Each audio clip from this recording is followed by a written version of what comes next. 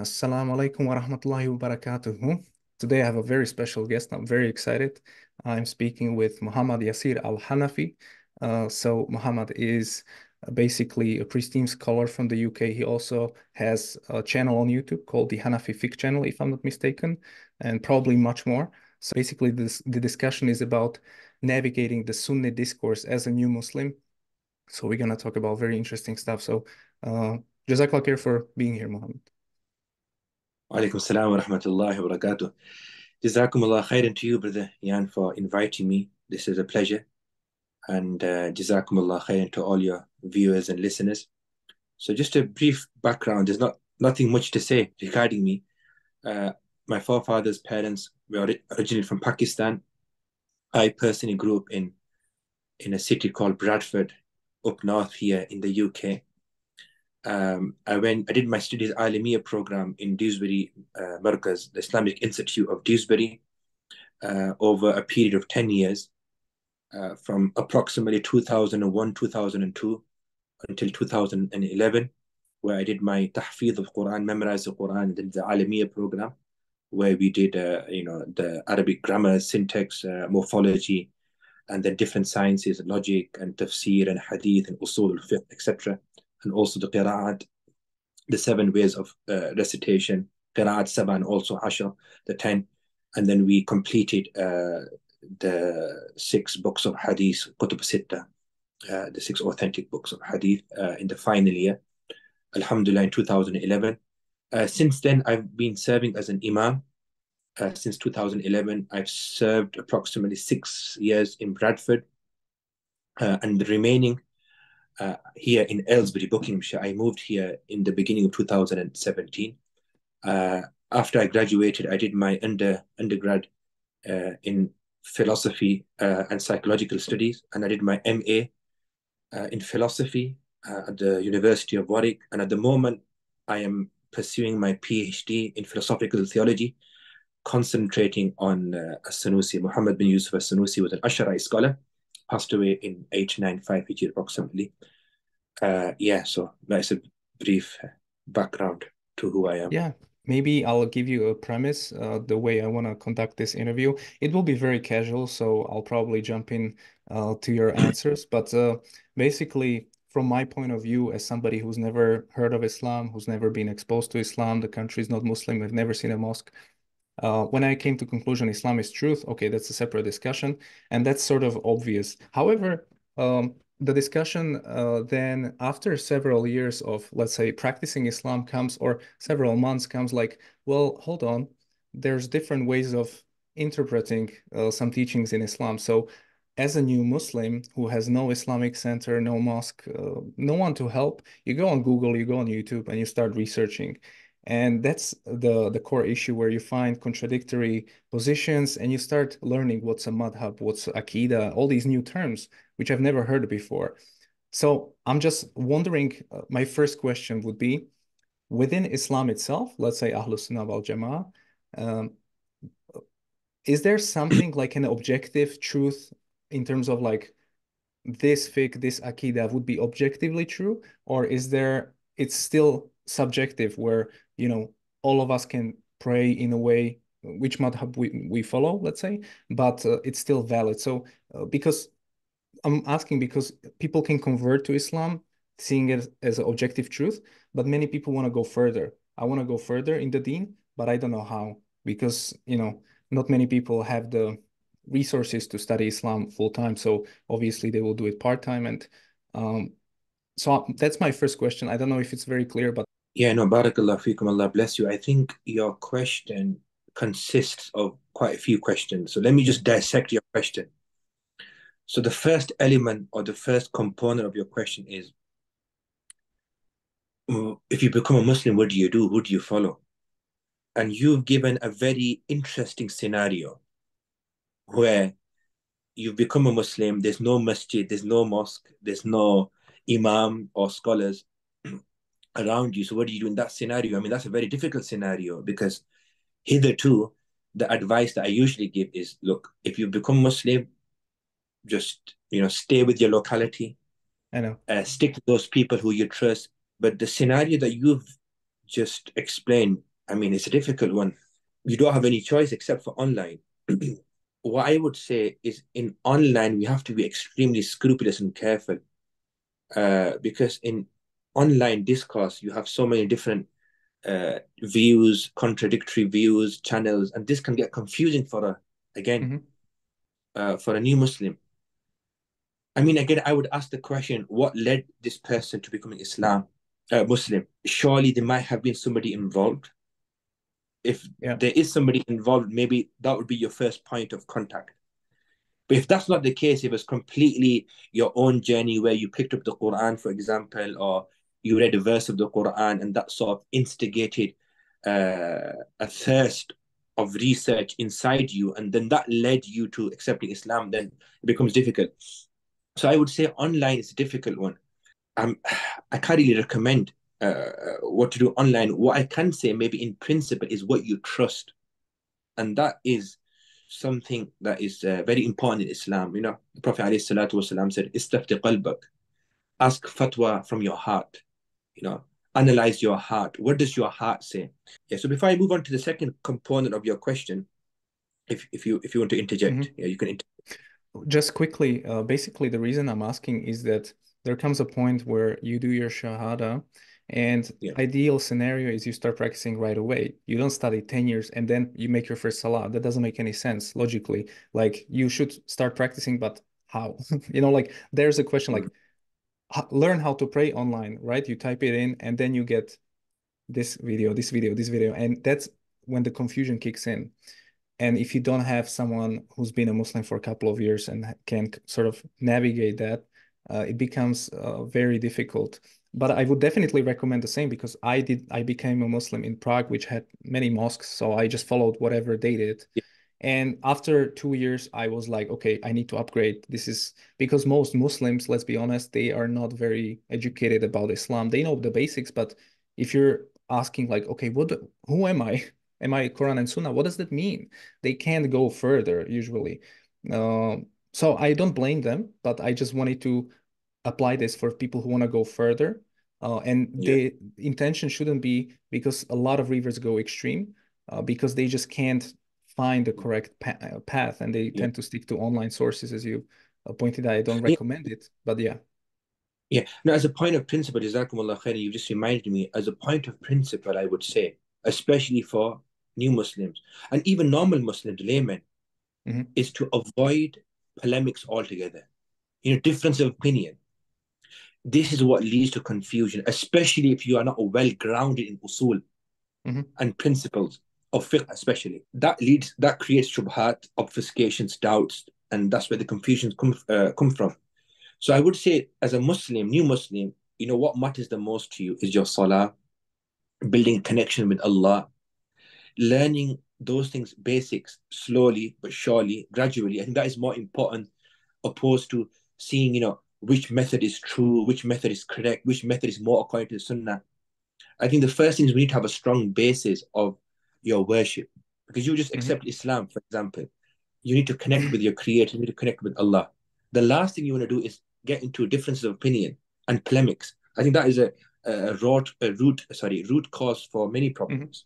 I think most reverts can sort of get through this phase because it's not difficult. Because basically, what you're doing is just memorizing Al-Fatiha, learning how to pray, and even if you mix different madhabs together, you can still have a valid salah. It's possible, right? You can learn how to make the wudu, even though the order might be off or the sunnah is not there. It's still valid. But what once, let's say, you practice Islam, so you do your basic faraid, you do also your Ramadan first time, all these things. Uh, Islam looks very simple from the outside, like it's quite simple. But when you look at like, okay, now do I do this with my hands? Do I do this? Do I not use my hands? Now there comes a polemic. I completely agree. You shouldn't even touch that because the discussion within fiqh is reasonable. Within Aqeeda, it goes to extremes. The people who go through this phase and let's say they've established themselves as Muslims, so they pray regularly, they don't know which madhab they follow. They don't even know madhab exists. Like I didn't even know there's such a thing. I just thought I'm a Quran and Sunnah. This is what I am. I don't know what it means, but this is what I am. And then at what point does it make sense to say, hold on a second, what I'm doing is not enough for me. I'm feeling like I've just flat out my deen. Like there's no progress because obviously you need to follow madhab to make some progress or some scholar. Hmm. And why can't now I'm gonna throw some questions, objections at you, and maybe you can rebuttal them. But a lot of people say, oh, well, no, we don't have to follow any madhab, just follow the Quran and Hadith. That's enough. What would be your response to people who just say, don't get into madhabs, just do the Quran and Hadith? Yeah. So look, epistemically, meaning in terms of how we ascertain and gain our knowledge, it is impossible to directly follow the sunnah. Meaning, if you ask somebody in this perceived scenario who says, I follow the Prophet sallallahu alaihi wasallam, the basic question would be, how do you follow the Prophet sallallahu alaihi wasallam? Mhm. You are in the year 1445, yes? It's now 6th or 7th Sha'ban, yes? 7th Sha'ban now after Maghrib at the time of recording. 1445, so 1445 years later in the 21st century, you are claiming to directly follow the Prophet sallallahu alaihi wasallam. How is this practically possible? Well, I follow the hadith compiled by Muhammad bin Ismail al-Bukhari, rahmatullahi alayhi, Imam Bukhari. Okay, interesting. Which book? By the way, I don't mean this as a dig or a jibe at those, but most of them they don't even know the name of the book.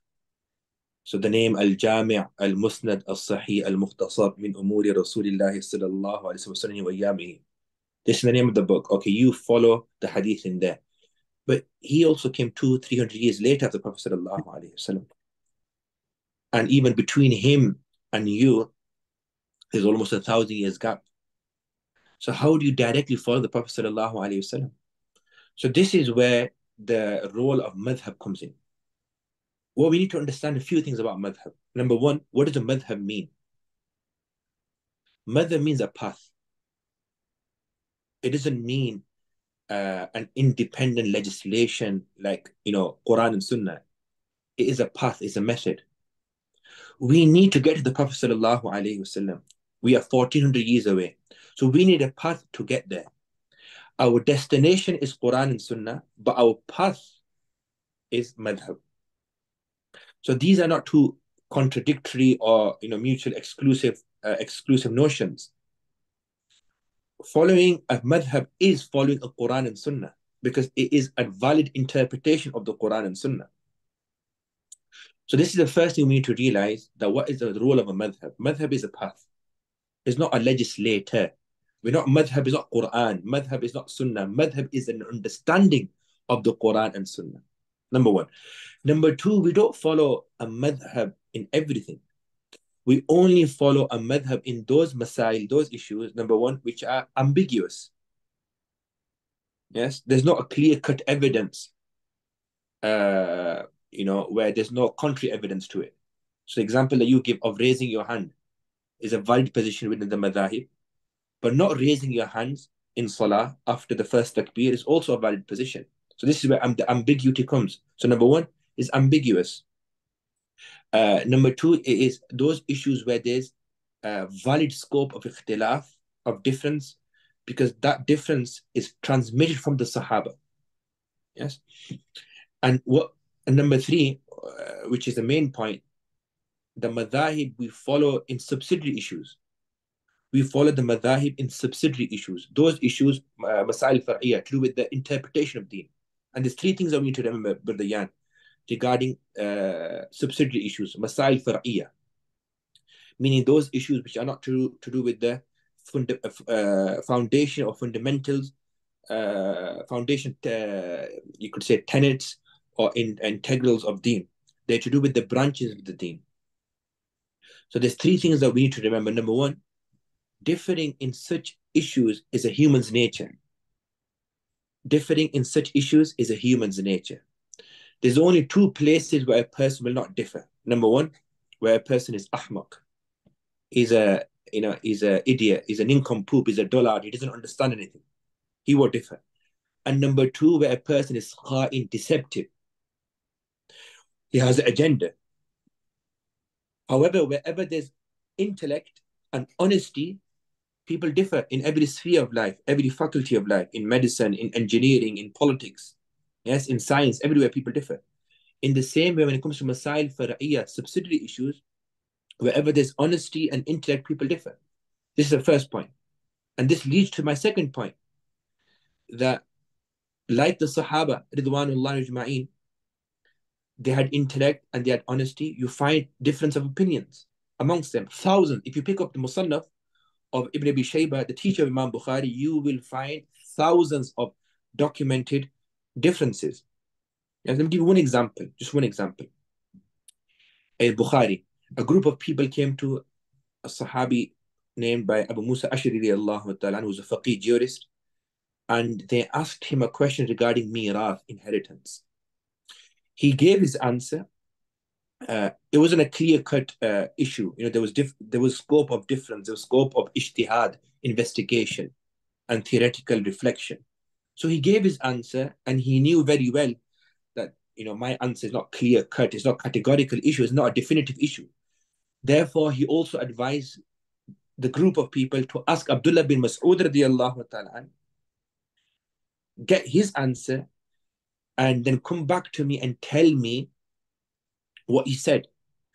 So this group of people, they went to Abdullah bin Mas'ud radiallahu ta'ala, they asked him the same question. He gave a contrary answer to Abu Musa Ash'ari. So they came back to Abu Musa Ash'ari and they said, well, his answer is different to yours. Do you know, Yan, what reply he gave? He said, لا تسألوني ما دام هذا الحبر فيكم. Do not ask me any questions in the future as long as this ocean of knowledge resides amongst you in Medina. Number two, is transmitted from the Sahaba. These different madhahib are from the Sahaba. Number three, it is approved by the Prophet sallallahu alaihi wasallam. It is approved by the Prophet sallallahu alaihi wasallam. Again, there are several examples. I'm going to give you one classical example. Again, from Bukhari. Abdullah bin Umar radiallahu ta'ala anhuma says that we were traveling. We came back from the Battle of Khandaq, Ahzab trench. And the Prophet alayhi salam instructed us to pray our salah in a place called Banu Qurayza. A place called Banu Qurayza. And he said, لا يصلين أحد العصر إلا في بني قريظة أو كما قال صلى الله عليه وسلم, that nobody, you know, the emphasis, لا يصلين, this nun ta'kid, nobody should pray the Asr Salah except in Banu Qurayza, the location Banu Qurayza. The Sahaba, they initiated their journey. Whilst they were traveling, the time of Asr started. However, they haven't reached Banu Qurayza yet. So now there's a dispute amongst the Sahaba. When do we pray our Asr? Do we pray now whilst we are traveling? Or do we pray once we reach Banu Qurayza? Now there are two groups. The group that said we should pray whilst traveling, they used the same hadith. They said, yes, the Prophet ﷺ did say, pray your Asr in Banu Qurayza. But what the meaning of the hadith was, is make haste and be quick in your journey so you reach Banu Qurayza by the time of Asr. The other group who said, no, there's no such, wording in the hadith. And therefore, the second group, they prayed the Asr after its time, qadha. But the location was Banu Qurayza. So you have one group who prayed the Asr on time, but the location was different to the advice of the Prophet ﷺ. The other group, they offered their salah in the correct location, Banu Qurayza, but the timing was after, it was qadha. This entire incident was presented to Prophet ﷺ. He said, both have been correct. Both have been correct. So we need to understand the madhahib, and this is where I'm coming back to your initial question, which you asked me in the beginning of the podcast, is objective truth. Of course, we have objective truth. Yes? And in deen, Islam is objectively true, is the only true religion. Inna ad-deena inda Allah al-Islam. Wa man yabtaghi ghayra al-Islam deenan falan yuqbala min. Anybody who pursues a religion other than Islam will not be accepted. But when it comes to Masail Fiqhiyya, or the subsidiary matters, these are valid opinions. And we cannot know. Yes, we believe, like as a Hanafi, I would believe, yes, my opinion is correct. And my interlocutor can be mistaken. But I'm not definitively sure that my is correct, his is wrong. On the day of judgment, Allah subhanahu wa ta'ala will not ask you, are you praying your salah according to the Hanafi school or the Shafi'i school? Yes. This is why it comes in a hadith, a mujtahid, a person who exercises ijtihad and investigation, like Imam Abu Hanifa, Imam Shafi'i, Imam Malik, Imam Ahmad bin Hanbal. If they do ijtihad and they derive a ruling and they are correct, they will get two rewards. And if they are mistaken in their conclusion, they will get one reward. Why? Because they did ijtihad, they tried, and that was their job. They were mukallaf, they were burdened to do that. They were not burdened to come to the correct conclusion. So when it comes to Masail Fiqhiyya, we are not burdened to find out what is the truth. Because if that was the case, then there wouldn't be no difference. There would be no difference between the four schools. Yes. And we also need to understand regarding the four schools, this is also a misconception that the four schools came to divide the ummah. It was Quran and Sunnah, and they're divided into four schools. This is incorrect. If you look at history, there were more than four schools. Every city had their faqih. Yes. Every country had their scholars. You had of the Bukhara and Basra and Samarkand and even in Iraq. Yes, you had so many mujtahideen, Ishaq ibn Rahway and other mujtahideen who had their schools. But these four schools, they survived, and Allah subhanahu wa ta'ala knows the wisdom. And you could say in one way that there were many schools, and now they've encapsulated and they've come into four schools. So they've made it more easier, opposed to having thousands of schools. And then the question is, why do we only have one then? I mean, it's very simple. Like I said, it's a human's nature to have difference. It's a diversity. It is a means of rahmah, even though there's dispute whether this is a hadith or not, but it is in the tradition, and it is, there is sound narrations that the ikhtilaf, the differences of my ummah is a means of rahmah and mercy. Why? Because when you have different views in different circumstances, you can adopt and opt for different views, opposed to just you have to follow one all the time. And the other wisdom ulama give is that the Prophet ﷺ, he carried out different actions in different interval of times. Yes. But Allah subhanahu wa ta'ala, he loved each of those actions so much that he's kept them revived and alive till Qiyamah through the schools, through the madhab. Yes. So I'm not sure if I've answered your Yeah. question or I'm made it more complicated. No, it makes sense. Basically, if maybe you can correct me, but what you're saying is the madhabs are dealing with secondary issues that are not clear cut in the Quran or the Sunnah. But people, I understand their perspective, why they think, what is a madhab? Why do I need to follow madhab? Because they're coming from kufr, they're coming from church, they're coming from different things, and they view this as a sect. Like, should I now trust a human? I just found Islam. I found Allah. Like, why would I trust a sheikh who's a human like me? I know he makes mistakes. Like every human makes mistakes. So I'm not gonna blindly follow this man or his madhab. I'm gonna either create my own madhab or I'm gonna this, I even went so far. Listen, I created my own deen. Before I accepted Islam, I was praying, but I didn't like it. So I was like, I'm gonna create my own religion, just make it simple. And it didn't work. Of course, after a few months, I was like, what am I doing? This doesn't make any sense because I studied ilm al-kalam. I came to conclusion Allah is real, but it didn't lead me to Islam. It didn't lead me to Islam. I didn't read the revelation. I Mm. just understood there's a creator, and that's not enough because even the Quraysh understood there's a creator, but it didn't lead them to Islam. So I think these tendencies with reverts, not talking from a Yeah. revert perspective, exist because I then bought the Bukhari. I got the Bukhari. I'm reading thousands of hadiths. I'm like, what am I doing? How am I making sense of these things? I don't know the place where they were narrated. I don't see the isnad. I don't even know Yeah. what isnad was back then. But like, well, who would like? Okay, I understand the Quran. You need to read the Quran. Even the translation is fine, and you feel like Allah speaking to you. So that's when you get this feeling like I just need the Quran, leave me alone. But Yes, that's true, but there's many things in the Quran which you might not understand, right? Because there's just a translation issue, plus many things related to Aqeeda are not clear within the Quran or in terms of the fiqh. So Yeah, I understand the perspective of the reverts because I've seen them all around me confused, and yeah, it creates such a I mean, in the UK, it's a battle of online. It's a nightmare. But here it's even worse because we are such a small group. We have like let's say correct. 1,000 reverts maximum, and each of us follows different thing because there's not one mosque, not one unity, not nothing. So you can imagine those discussions get quick takfirs, quick things like that, which is completely against any adab or any way of like, doing these debates, and they shouldn't even be done online. But this is the reality. We live in the age of like, I don't know what this age is. It's like, There's a few things that I want to mention. Look, the first thing is madhab is there to make your life easy. Yes.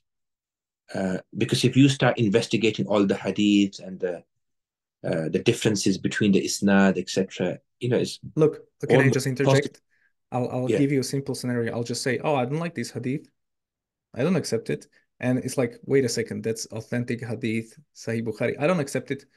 And people make kufri statements like daily, and they don't even know they're outside of Islam. This is the worst. I don't want to tell them. I'm like, okay, you're a new Muslim. You don't even know what you're talking about. But you yeah. can't just reject authentic, like 50 narrations point to this narration. Like you can't do this just because you don't understand the context. And this happens all the time. But yeah, I just want to mention you said something from Christian and especially from the Protestant sort of environment. They don't like the clergy and the hierarchy. They don't want this, and I can understand why that sentiment then is in Islam. Well, I've accepted Islam.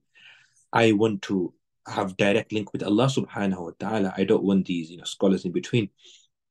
So what we need to understand is this is a misconception. Nobody is saying you follow an imam or a madhab when it comes to iman, the articles of faith. In fact, uh, a very I would say predominant position within the Ash'ari school is taqleed, servile conformism, blind following in Aqeeda is impermissible, especially if you are able to gain knowledge. If you have qudra and you are able to gain knowledge, uh, you can't blindly follow in Iman. You need to have Iman on Allah. فَعَلَمْ أَنَّهُ لَا إِلَهَ إِلَّا اللَّهِ. So when people ask, oh, well, you're just born in a Muslim family and therefore you are a Muslim. No. Islam requires that we independently think, we employ our faculties, our rational faculties of nazar, theoretical reflection, and we believe in Allah subhanahu wa ta'ala. And this is why, as you mentioned in the beginning, you alluded to the science, ilm al-kalam. We have dialectical theology. Yes, even though the usage of this is very restrictive, but I'm saying we have a full science which deals with this. So the issue of blind following somebody, especially in Iman, is not a praiseworthy thing. We are told not to do this. Now, where do we follow an Imam or Madhab? In those issues where there's difference of opinion, a valid difference of opinion, and so a lot of those differences, like I mentioned, are transmitted from the first generation of Islam, Sahaba. Now, I've got two options. One option is I spend the next 30, 40 years studying day and night and trying to understand the technicalities. Or option B is I just follow a trustworthy scholar who's been accepted throughout centuries. And by doing this, I'm acting upon the Quran because the Quran says, فَاسْأَلُوا أَهْلَ الذِّكْرِ إِن كُنتُمْ لَا تَعْلَمُونَ. Ask the people of knowledge if you don't know. So the thing is, what we need to understand is following a madhab or following people of the knowledge, because what is following a madhab? Is following the people of the knowledge. This is why one of our teachers from Syria told us that there was an area where people followed the Maliki school. They followed the Maliki school. So a woman came to a sheikh and she said, I need a fatwa on a particular issue. So the sheikh said, well, shall I give you fatwa according to the Maliki school because this area predominantly follows the Maliki school, or shall I give you fatwa according to the Quran and Sunnah? She said, please give me fatwa according to the school of Imam Malik, rahimahullah, because he understood the Quran and Sunnah better than you. So what we need to understand is we're placing our trust upon a scholar, not in Iman, not in the articles of faith, not in definitive things, in issues where there's difference of opinion, valid difference of opinion. It's been there since first century of Islam. And if by doing this, we're making our life easy, yes, we're saving ourselves from confusion. Yes, if you want to study, that's fine. But you've got an option. You know, if you're working 9 to 5 job, if you're a school teacher, you're a solicitor, you're a taxi driver, bus driver. I mean, how much time do you have to study? Quick question with my story. So I chose a Hanafi madhab, but I chose it because just logically, the Jummah that we held, I can't have a Maliki because they consider it invalid. If it's not in the like a main city, there's super a lot of conditions. Hanafis, you need Yeah, 3 people. I mean, we have like 20, but still it wouldn't be valid for Malikis. So I just did it practically. There's no history, there's nothing. And I just did it for myself. Of course, we have many people who follow whatever they want. yeah. And of course, I'm now doing my the Al-Fiqh Al-Akbar from Abu Hanifa. You know, I'm reading all the things with the Hanafi madhab, so I can go deeper. Because how does one choose a madhab if there's no history of madhabs in the area? Is there a process to choosing a madhab, or is it more No, about your personal, let's say, you know, mm, I don't know, because it's not like one madhab is better than the other. So you can, yeah. if you don't have any ties to any madhab, you can simply choose one based on maybe your convenience Convenience. here. I would say, yeah, convenience, accessibility. Accessibility is very important. Convenience is very important. And I would also say, in a very natural way, the same question could be asked that if a person accepts Islam, if a person accepts Islam, his parents are not Hanafi, Shafi, Maliki, they're non-Muslims, yes? He grew up in a non-Muslim family, his parents, grandparents, all of his forefathers, they're non-Muslim. I mean, how do you impose a madhab on him? We say, look, we don't impose a madhab on him. We say he follows the madhab, whatever's convenient and whatever's accessible to him. In the same way, the recitation of the Quran he chooses. We need to understand because the qira'at, we have differences in there too, the sabah qira'at. Also, although the modality and the nature of the difference is different, however, we have Hafs qira'at, for example, this qira'at, the qira'at that we recite is Hafs and Asim, rahmatullahi alayhi. Imam Asim al-Kufi is from Kufa. So many reverts, they naturally, they adopt a qira'ah recitation without even realizing, well, I'm reciting a version of a recitation of the Quran, which is from Kufa. Yes. So I think the same methodology can be applied to fiqh. You know, again, whatever is accessible to you, whatever is easier to you, and whatever is convenient, inshallah. You know, the Akida question is always tricky because I already know some people will hate that we are speaking together. So how, Why is that? Why is that? it's just by association, guilty by association, you know. This is We love them. We love all of them, mashallah. right. So, but is there, so let's say I choose a madhab, but my Aqida's off, or I never studied Aqeeda, right? So I just believe the articles of faith, but I'm really, I never really thought about Allah's hand or what does he mean by that? So how do you choose the Aqeeda before you go into the madhabs, or is there, it doesn't really correspond to this? Because, in the Aqeeda, let's say you have people who define it differently, then you have other groups who define it differently, and then other schools who define it another, make another difference. So you want to obviously follow the Aqeeda of the Prophet sallallahu alaihi wasallam, but how do you do that? What's the Aqeeda of the Salaf? That's the confusion. And some people say this, and as a revert again, you don't know. So how do you then go about this? Aqeeda first, madhab second, or both, or I don't know. But yeah, Aqeedah is very simple. You don't have to adopt a madhab in Aqeedah. Mhm. So you mean so if I say I'm an Ash'ari or if I'm a Maturidi, what does this mean? This doesn't mean I follow Imam Abu Yeah. Hassan Ash'ari in his Iman, na'udhu billah, or Abu Mansur Maturidi in his Aqeedah. No, what this means is it has a very specific terminology. Like I mentioned to you, the of one of the mainstream positions within the Ashari school is that you're not allowed to blindly follow anyone in Aqeeda. So what does it mean following Ashari school or Maturidi school? First, you don't need to follow any of these schools, especially for the layman. You don't need to be an Ashari, you don't need to be Maturidi, you don't need to be any of these schools. What you need to is to believe in the 6 articles of faith and تؤمن بالله وملائكته وكتبه ورسله واليوم الآخر وتؤمن بالقدر خيره وشره أو كما قال صلى الله عليه وسلم. Like in the Hadith of Jibreel, the 6 articles of faith. You have Iman billahi on Allah, وملائكته on the angels, وكتبه on his books, ورسله on his messengers, واليوم الآخر, the day of judgment, and preordained matters, taqdir. And the testimony to this is the shahada, yes? La ilaha illallah Muhammadur Rasulullah. This is Iman. It's very simple. That's it. That's your Aqeedah. Yeah? A lot of the issues that are discussed online, they're not Aqeedah. This is why Imam Ghazali, rahimahullah, I want to mention this. Imam Ghazali, who I highly inspire, I'm inspired by, sorry, I'm highly inspired by him, and who I highly revere. He has got a book called Iljam al-Awam and Ilm al-Kalam. Iljam al-Awam and Ilm al-Kalam, reigning the Awam, the lay public, the laymen from engaging in Ilm al-Kalam.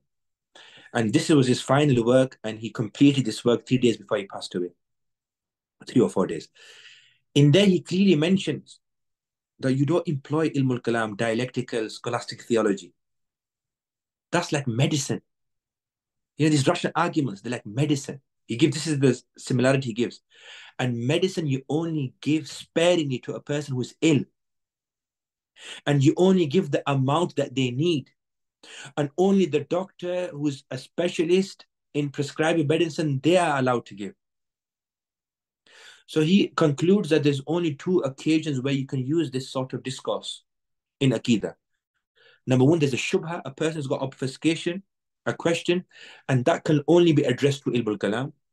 Or number 2, there's a student of knowledge who studied many sciences, who studied Aqeedah for many years, they're rasikh, they are well grounded in the Aqeedah, and now they want to study Kalam to protect the Aqeedah of the Muslims, which is, just a speciality. We only need one individual like this in every city. So the general public, they don't even need to learn this type of discourse. In fact, I would argue for many people, this type of discourse can be harmful, because what happens is they don't have any shubha, they don't have any obfuscation. You mention the shubha, and then they're like, oh, I've never thought of this, and they start getting worried. And then you try to give an answer, and your answer is not sufficient. So you've made a problem. Imam Ghazali discusses this. So what you do is you give them an objection, and then the objection sticks to their head, but your answer is not convincing enough. So it can be harmful. So just to go back to your question, Brother Yan, is Aqeedah is very simple. Hadith of Jibreel, the 6 articles of faith, Shahada. That's it. And that is the Aqeedah. Yes? And this is why one of the scholars, I'm not going to mention the name of the scholar because I'll try to keep this generic as possible. He mentioned, and it's a beautiful point, he said the Firqa Najiyah, the saved sect. Who are the saved sect, or which is the saved sect? It's the general people, the awam. Because the iman is very simple, like the iman of our, the elders. They don't dwell and they don't, discuss these deep and intricate issues. It's very simple. So Aqeedah, for the most part, is simple. And those people who say, well, akhi, this issue of Aqeedah, we need to be clear in Aqeedah. This is kalimatu haqqin urida biha al-batil, like Ali radiallahu ta'ala said regarding the Khawarij. It's kalimatu haqq, the statement in and of itself is true, but the intention behind is false. Yes, Aqeedah is important, but the Aqeedah you're discussing, the intricate issues that you're discussing, is that part of Aqeedah? Is it part of Aqeedah? Also, let's be clear, is it part of the 6 articles of faith? Or are you giving the importance to this because you want people to be convinced regarding the stances or the position that you have in your school? Yeah? So I Yeah. think as a student of Aqeeda, and I say this, uh, I'm a student, uh, my PhD is on Aqeeda. Um, and the more I study Aqeeda, the more I realize that Aqeeda is very simple. And most of the topics that are discussed within Aqeeda or Kalam is for is for a very uh, restrictive restricted public audience, who are either scholars or students of knowledge, etc. And for the Yeah. general public, it's Aqeeda is very simple. And I think one of the problems or one of the things that has exacerbated this issue is online discourse. Everybody discussing intricate issues on social media is Yeah. musiba. They just get a camera, turn the camera on YouTube, and they start discussing intricate issues which they themselves haven't understood yet. And this where all the problems come from. So No, yes, I agree. you don't need a madhab in Aqidah. Yeah. I think it's both ways. So you get the shubahat, you get people who will get doubts because these things are not publicly discussed, but you also get people like me who become Muslim because I would never look into Islam if it wasn't because of ilm al-kalam or all these But yeah, philosophical. I'm going to interject because I forgot one point, which was what does it mean that I'm an Ashari? Because like I said, so you don't need to be an Ashari Maturi. So what does Ashari mean? Ashari basically means is that there's certain masail, there's certain issues where there was difference of opinion, by other groups. Uh, for example, the Mu'tazilites, they rejected the beatific vision of Allah. They rejected the beatific vision of Allah, and that Allah will not be seen in Jannah, because they argue that between a seeable object, between a mar'i and a direction, there is a luzum aqli, there's a necessary link, rational link, and therefore anything that can be seen has to be in a direction. And Mhm. because Allah is not in a direction, therefore, He cannot be seen. This is an argument that they postulate. So when it comes to issues like this, we say, well, we take the interpretation of these madhahib, these scholars, because we believe them to be an interpretation of the Quran and Sunnah. That's what Mhm. it means to be an Ash'ari Maturidi. It doesn't mean I'm following the Iman, the faith of Imam Abu Hassan Ash'ari or Imam Usul Maturidi. This is why, hypothetically speaking, bil farw wal muhal, hasha, if tomorrow we had, conclusive evidence, na'udhu billah, that Abu Hassan Ash'ari died without Iman, for example, or Abu Mansur Maturidi died without Iman, this will not change our Iman.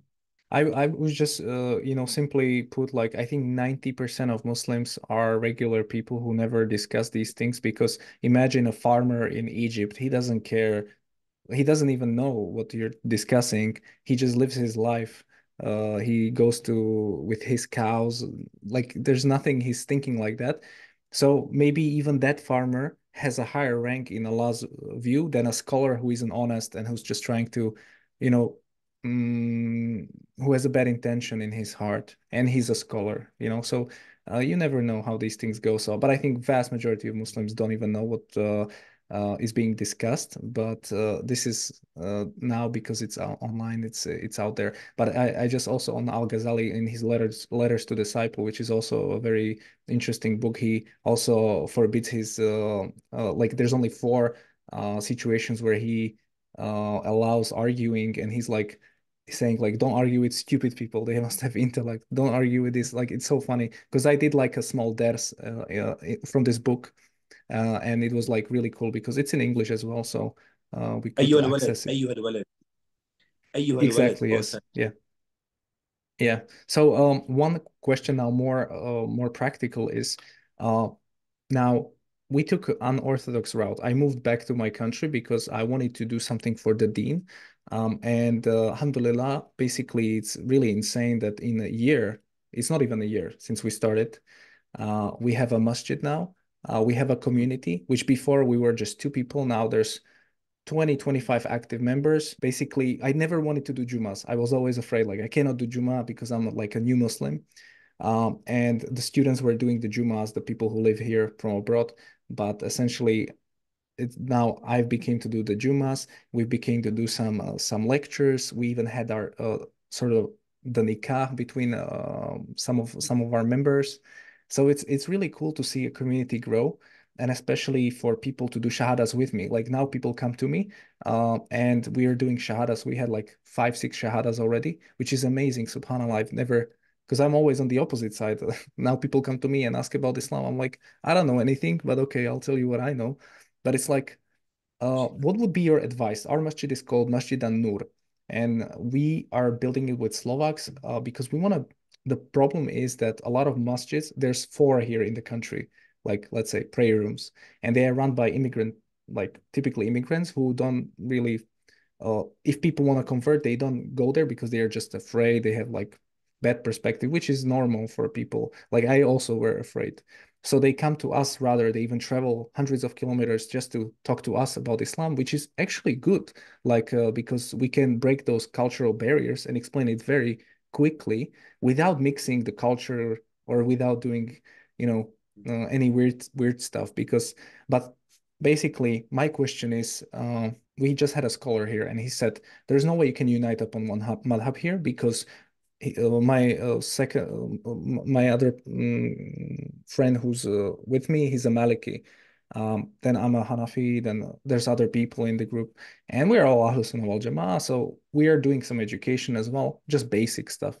But to go forward, let's say, uh, he said like you should all just do your own thing because essentially everything is online. So even if even if you implement one madhab here, people will pray how they were taught to pray, and they will not follow this. It's not the history in Ottoman Empire that you can like put one madhab here and it's just gonna work. This is over, he said. But you can still agree on where is the line in what you're following, like what is the limit. So is there any piece of advice for us that you would give us that in 1 year we we just did from nothing, now we have this community, it's working, I'm very happy. We have Palestinians here, we have, subhanallah, we have all people from all the ummah, and I'm doing the Jummah. It's so strange to have Arabs behind me, because I Alhamdulillah. don't speak Arabic. So anyways, I don't know if I have a specific question, but I just have a question because I spoke to a lot of people and they can't help us. Like the type of advice they have is like, okay, that's in the UK, but this is completely different like situation. And I'm using this podcast. My intention is that we've fundraised 15,000 euros. So they gave us the money and we can now expand and maybe build a masjid, and we really need it. It's not like we have any organization, the government doesn't recognize us. So but I already see like in 3 years where we can be. I'm sure we can have 100 Muslims. I'm sure we can have 200 Muslims here. Um, and it can grow. So I'm just wondering, what would be your advice in this stage where we've sort of said like, okay, now it works. We can sort of pray, do our Jumas. What would be the next step maybe? Because it's fun, because I'm also growing myself personally as a revert, but I'm also growing the community with me, which is very strange experience. And I don't know how to handle this, in this is a sort of a personal struggle of mine. Yes, mashallah, brother. Yeah, you are in a very unique position, mashallah. And my advice to you would be you continue to educate yourself, to strengthen yourself, to develop yourself. Because the more you develop, the more you progress, the more your community will follow, inshallah ta'ala. I think the point of uniting everybody on madhab, I don't think that's practical, and I don't think it's wise too. Mhm. Yes, it might create more problems than actually solving them. So let people how they are, let them be. But from a strategic perspective or from a pragmatic perspective, I think what you need to do is continue with your studies. I think that is paramount important. Whether that is online courses or whether that is a connection with some scholar who can advise you what to read, etc. And then from there, you spread that knowledge uh, through durus, weekly durus of Quran, weekly durus of Hadith, of Shama'il, of Adab, Al-Adab al-Mufrad Imam Bukhari, for example, a book to do with mannerism. And inshallah, through these gradual process of spreading knowledge and creating awareness, you'll see your community, inshallah, they will also develop as you are developing. I've seen that as myself as an imam. So there's certain things I want to, get the community to do. So what I've done is first I've started doing it myself. I've learned what I need to learn. I've studied what I need to study. Then slowly I've started to explain that to the public in the Jummah, for example, or on a weekly basis. And I've realized that the community around me is also picking up, and they're joining me in that journey. Mhm. Yeah, Yeah, I think it's Allah. the same. I had the Juma today about seeking knowledge Yeah, and that it's like yeah, one of the best things. Uh, yeah. so yeah, I agree with that. It's just there's only two ways. We either bring someone, a scholar from abroad. There's issues with this because they typically come with their mm, you know there's strings attached to those type of deals usually if you take money from foreign Mm. I don't know government whatever. I don't want to do that because we can fundraise ourselves, which is amazing because of this YouTube channel. SubhanAllah, this is because of you guys, like really, like we exist because of these subscribers. And MashaAllah. so Allah. yeah, and now we can fundraise ourselves even, so it's even perfect. Or one of us has to go study the deen.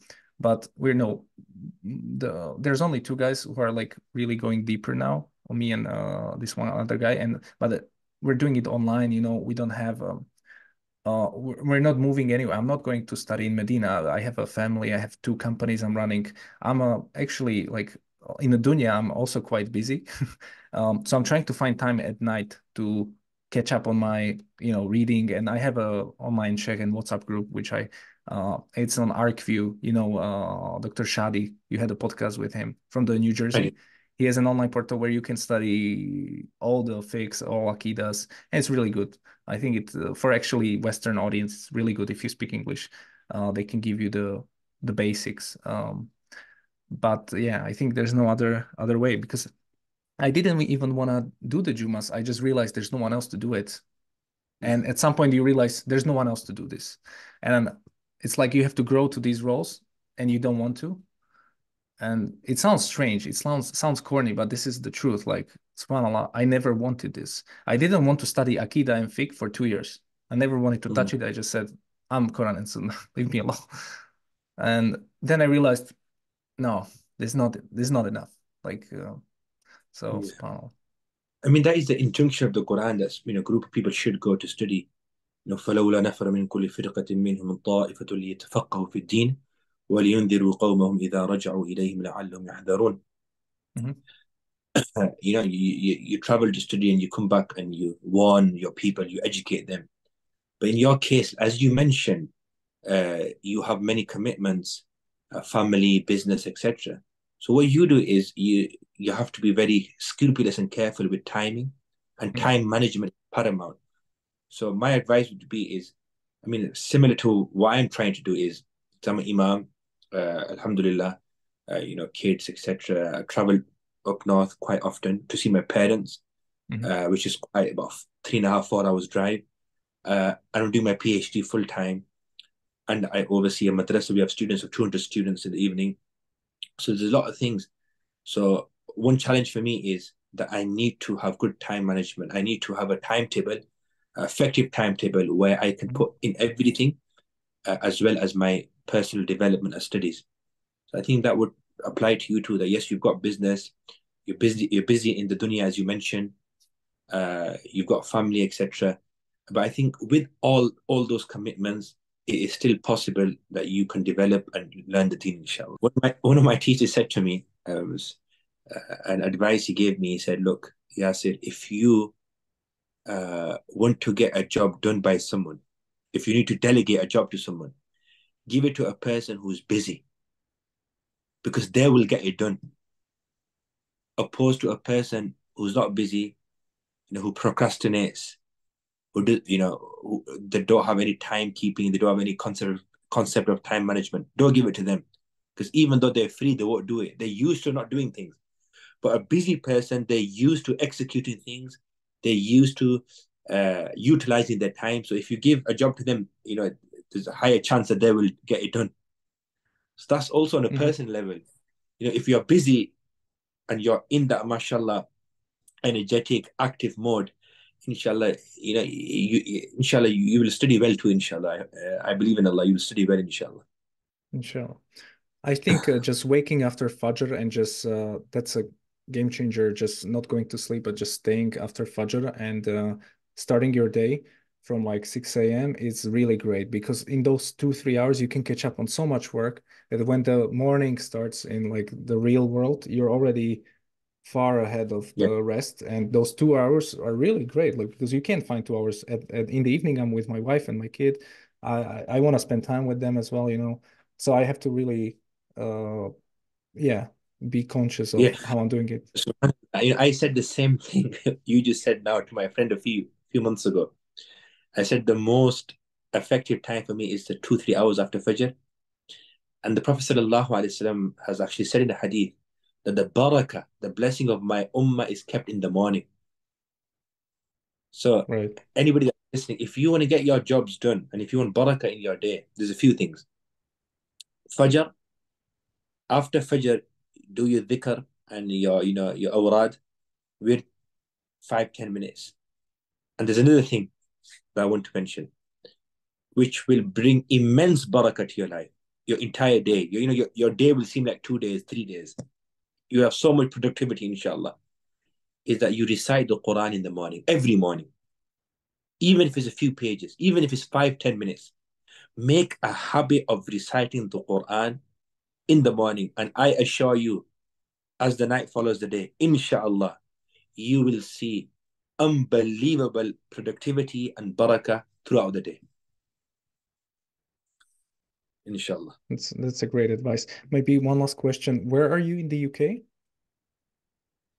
So currently, I live in Buckinghamshire, Aylesbury. It's a town called Aylesbury, small town, not too That's far where from your Oxford. masjid is and the Yeah, Islamic Center, or yeah. This is our masjid, alhamdulillah. is it far away from London or We are about, I think, about 40 minutes from London, 40 minutes from okay. Heathrow Airport, the main area. We're not Yeah. far.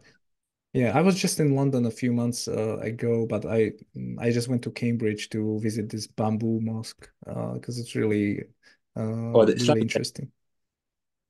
The Sorry? Islamic Center in, Yeah, yeah. uh, In Cambridge. yeah, Cambridge, yeah, yeah.